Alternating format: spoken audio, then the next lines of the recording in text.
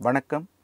Compressor ratio இதை பற்றின last theory வீடியோவுக்கு நல்ல ரெஸ்பான்ஸ் இருந்தது.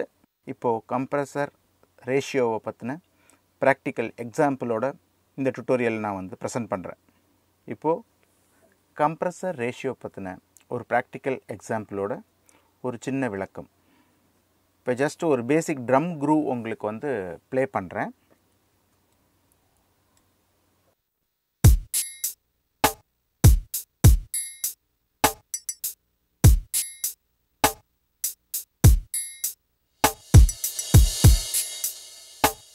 ஸோ இந்த ட்ரம் க்ரூவில்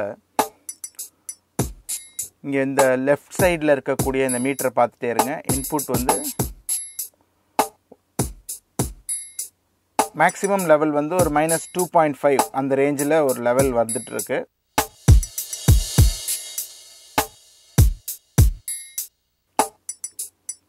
மேக்ஸிமம் -0.3 அளவுக்கு அந்த லெவல் போகுது.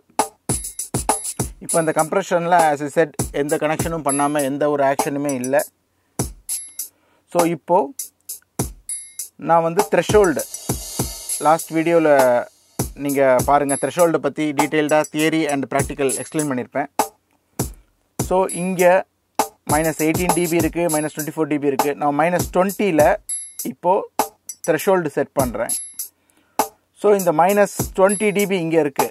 மவுஸ் கவனிங்க, இதுக்கு கீழே இருக்கிற சவுண்ட் எதுவும் கம்ப்ரஸரில் அஃபெக்ட் ஆகாமல் -20க்கு மேலே போகக்கூடிய இந்த சவுண்ட்ஸ் மட்டும் கம்ப்ரஸரில் இப்போ அஃபெக்ட் ஆக போகுது. இப்போ ஏன் நீடில் ஆக்ஷனே இல்லைன்னா நான் ரேஷியோ 1:1 வச்சுருக்கேன். 1:1னா நோ கம்ப்ரெஷன். அதாவது 1 dB இந்த குறிப்பிட்ட இந்த த்ரெஷோல்ட் லெவலுக்கு மேலே போகும்போது அந்த 1 dB மேலே போகும்போது அந்த 1 dBயை அப்படியே அது வெளியே அனுப்பிடும். ஸோ கம்ப்ரெஷன் நடக்காது. அது நான் உங்களுக்கு அந்த எக்ஸ்பிளைன் பண்ணியிருந்தேன். இப்போது உங்கள் நேராக பார்க்குறீங்க. இப்போது நான் த்ரெஷோல்ட் லெவல் செட் பண்ணால் கூட கம்ப்ரெஷனில் ஒரு ஆக்ஷனும் இல்லை. காரணம் 1:1 கம்ப்ரெஷனில் இருக்குது. ஓகே, இப்போது 2:1 வைக்கிறேன். கவனிங்க, கிராஃபும் பார்த்தீங்கன்னா தெரியும். இப்போ இந்த கிராஃபில் இங்கே தான் அந்த வால்யூம் லெவல், ஓகே, இந்த வால்யூம் லெவலோட கர்வ் போகுது. இப்போ நம்ம 1:1 வைக்கும்போது ஸ்ட்ரெயிட் லைன் தான். இந்த லைன் பாருங்கள் ஸ்ட்ரெயிட்டாக இருக்குது. ஸோ இங்கே லெவல் ஆம்ப்ளிடியூட் அப்படியே நேராக போய் இந்த 0 dBயை டச் பண்ணும். இப்போ நம்ம அந்த ரேஷியோவை நம்ம ஏற்ற அந்த கர்வ் கம்ப்ரெஷன் எப்படி அந்த சவுண்டை மேலேருந்து ஸ்குவீஸ் பண்ணுது அப்படிங்கிறது அந்த மேலேருந்து அந்த வளையுது பார்த்தீங்களா, இங்கே வளையிற அந்த பெண்டு கிராஃப் உங்களுக்கு அது காமிக்குது எப்படி ஸ்குவீஸ் பண்ணுதுன்ட்டு. ஸோ இந்த பெண்டு எங்கே நடக்குது இப்போ இதுங்கிறது இந்த -30 dBயில் நடக்குதா, -20 dBயில் நடக்குதா, -10 dBயில் நடக்குதாங்கிறது தான் இந்த த்ரெஷோல்டு சொல்லுது. இப்போ பாருங்கள், -10ல் நான் வச்சுருந்தேன்னா இப்போ நான் அந்த ரேஷியோவை மாற்றும் போது -10 dBக்கு மேலே போகக்கூடிய சவுண்டு மட்டும்தான் அந்த கம்ப்ரஸரால் மேலேருந்து அமுக்கப்படுகிறது. இப்போ அதே -20 dBயில் வச்சுட்டேன்னா 20 dBக்கு மேலே போகக்கூடிய சவுண்டு மட்டும்தான் அந்த கம்ப்ரஸரால் அமுக்கப்படுது. இப்போ நீங்கள் நல்லா கவனிச்சிங்கன்னா இதை பார்த்தீங்கனாலே புரியும் த்ரெஷோல்டு என்ன பண்ணுது.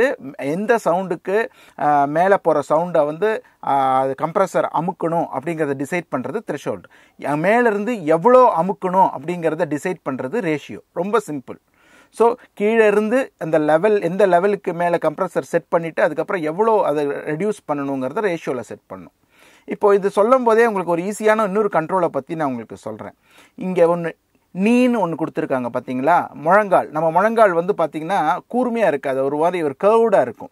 இப்போ அந்த மாதிரி கெயின் ரிடக்ஷன் நடக்கும்போது அந்த கர்வ் ஸ்மூத் பண்ணுறது தான் இந்த நீ. இப்போ பாருங்கள், நான் டிராஸ்டிக்காக இப்போது ரேஷியோ வச்சுட்டு இந்த நீயை கீழே இருக்கிறேன். இங்கே பார்த்தீங்களா, இப்படி போகக்கூடிய அந்த கர்வு அப்படியே அப்ரப்டாக கூர்மையான ஆங்கிளில் அப்படியே கட் ஆகுது. சில சமயம் அந்த மாதிரி ரொம்ப கூர்மையாக அந்த சவுண்டு அப்ரப்டாக கட் ஆகாமல் அதை கொஞ்சம் சாஃபன் பண்ணுற மாதிரி பண்ணக்கூடிய விஷயந்தான் நீ. இந்த நீ போடும்போது பாருங்கள் அந்த கர்வ் அப்படியே ஸ்மூத்தன் ஆகுது. ஸோ கிராஜுவலாக அப்படியே அந்த கர்வோட அந்த கெயின் ரிடக்ஷன் நடக்கும். அது கொஞ்சம் இந்த நீ யூஸ் பண்ணாமல் பண்ணுறத விட இது கொஞ்சம் ஸ்மூத்தாக இருக்கும். அதுக்கு தான் இந்த நீங்கிற நாப் கொடுத்துருக்காங்க. சில கம்ப்ரஸரில் இந்த நீங்கிற நாப் இருக்காது, ஆட்டோமேட்டிக்காக சில கம்ப்ரஸர்ஸில் இருக்கும். ஸோ இந்த நீங்கிறது பண்ணுற வேண்டிய வேலை இது மட்டும்தான். அந்த கேர்வை வந்து ஸ்மூத் பண்ணுறது மட்டும்தான் அதோட வேலை. ஸோ நெக்ஸ்ட் இப்போ ரேஷியோவில் பாருங்கள். இப்போ நான் ப்ளே பண்ணும்போது இப்போது 2:1 வச்சுருக்கேன். இப்போ ப்ளே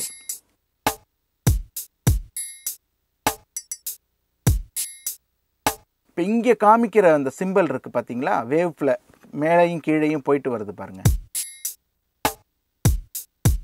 இதுதான் கெயின் ரிடக்ஷன், அதாவது கம்ப்ரஷர் வந்து ஆக்ஷனில் எவ்வளோ குறைக்குதுங்கிறத காமிக்குது. இங்கே -10 dB இருக்குது. ஸோ அப்ராக்சிமேட்டாக நீங்கள் பாருங்கள், சம்வேர் அரவுண்ட் -6 -7 அந்த ரேஞ்சில், -7 to 8 அந்த ரேஞ்சில் கட் பண்ணுது. ஓகே, அது இப்போ நம்ம பார்க்கும்போது இப்போ இந்த -20 dB த்ரெஷோல்டில் வச்சு இன்னொரு தடவை ப்ளே பண்ணுறேன்.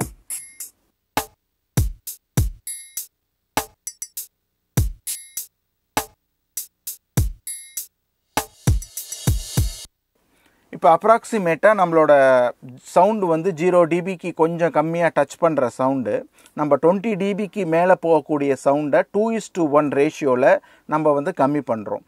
அப்படின்னா என்ன அர்த்தம், உங்களுக்கு வந்து எவ்வளோ இந்த 20 dBக்கு மேலே அந்த 0 டச் பண்ணுறதுக்கு உங்களுக்கு எவ்வளோ இன்னும் கொஞ்சம் எவ்வளோ dB இருக்குது, 20 dB இருக்குது. 2:1னா என்ன ஆகணும், 10 dB மேலே 1 dB 2 dB மேலே போச்சுன்னா 1 dBயை கம்மி பண்ணும். ஸோ 20 dB மேலே போச்சுன்னா 10 dBயை கம்மி பண்ணும். பாருங்கள், அதுதான் அது பண்ணுது.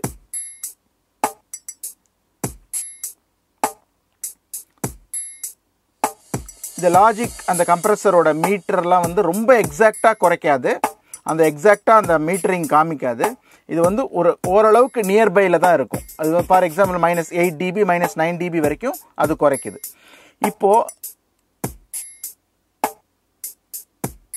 இப்போ பாருங்கள், ரேஷியோவை வந்து நான் ஜாஸ்தி ஆக்க அந்த கம்ப்ரஷர் மேலேருந்து அமுக்கிறதோட அந்த இம்பேக்ட் வந்து அந்த ரேஷியோக்கு தகுந்த மாதிரி ஜாஸ்தி ஆகிட்டே போகுது. இங்கேயும் பாருங்கள்.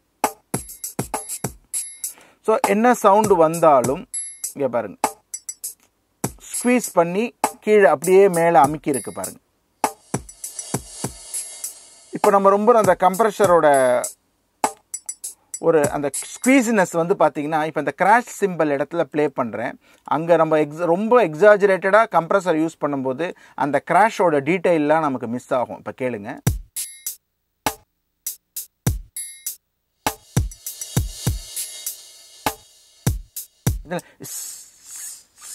கம்ப்ரஷன் ஆக்ஷனில் ஏன்னா அந்த சவுண்ட்லேயே அந்த கிராஷ் மிக்ஸ் ஆகிருக்கு. அதனால் நம்ம யூஸ்வலாக இப்போ கம்ப்ரஸர் தெரிஞ்சுக்கிறதுக்காக மட்டும் நீங்கள் இந்த மாதிரி எக்ஸ்பெரிமெண்ட் பண்ணி பாருங்கள். யூஸ்வலாக நம்ம இந்த மாதிரி கம்ப்ரஸர்ஸ் யூஸ் பண்ணும்போது நம்ம கிக்குக்கு தனியாக யூஸ் பண்ணுவோம். இந்த மாதிரி ட்ரம் குரூவுக்கு ஒரு ஃபுல் ரேஞ்ச் ஃப்ரீக்வன்சியும் அஃபெக்ட் பண்ணுற மாதிரி கம்ப்ரஸர் நம்ம யூஸ் பண்ண மாட்டோம்.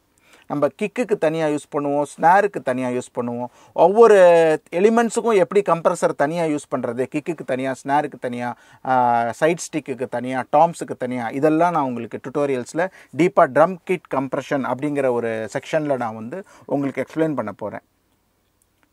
ஆனால் இந்த மாதிரி ஒரு ஃபுல் ஃப்ரீக்வன்சி ரேஞ்சில் இருக்கக்கூடிய ஒரு லூப்பெல்லாம் கம்ப்ரஸ் பண்ணுறதுக்கு இன்னும் அட்வான்ஸ்டாக நமக்கு வந்து இந்த ஈக்குவலைசர் அண்ட் கம்ப்ரஸரை சேர்ந்த ஒரு யூனிட் ஒன்று இருக்குது. அதுதான் மல்டி பேண்ட் கம்ப்ரஸர்னு சொல்லுவோம். அதில் வந்து ஃப்ரீக்வன்சி வைஸாக நம்ம இந்த டோட்டல் ட்ரம் லூப்பையே நம்ம வந்து கிக்கு தனியாக, ஸ்னார் தனியாக, அந்த ஹைஹேட்ஸ் தனியாக, அதெல்லாம் வந்து கொஞ்சம் ஃப்ரீக்வன்சி வைஸாக ஐசோலேட் பண்ணிவிட்டு ஒவ்வொரு ஃப்ரீக்வன்சிக்கும் தனித்தனி மாதிரியாக நம்ம வந்து கம்ப்ரஸர் செட்டிங்ஸ் செய்யும்போது நம்மளோட கிக்குக்கோ ஸ்னாரோட இம்பேக்ட்னால இந்த ஹை செக்ஷனில் இருக்கக்கூடிய சிம்பிளோ ஹைஹேட்ஸோ எதுவுமே பாதிக்காது.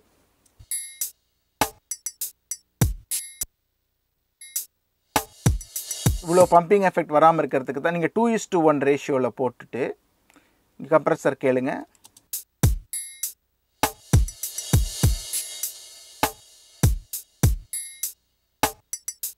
நீங்கள் வந்து ஒரு மிக்ஸ்டாக இருக்கக்கூடிய லூப்ஸில் கம்ப்ரஸர் யூஸ் பண்ணும்போது ரொம்ப கேர்ஃபுல்லாக இருக்கணும். அதோட ரேஷியோ செட்டிங்ஸ் எவ்வளோக்கு எவ்வளோ மினிமலாக இருந்து நீங்கள் பண்ணுறீங்களோ அவ்வளோக்கு எவ்வளோ அந்த சவுண்டோட அந்த டிம்பரை நம்மளால் கரெக்டானபடி மெயின்டைன் பண்ண முடியும்.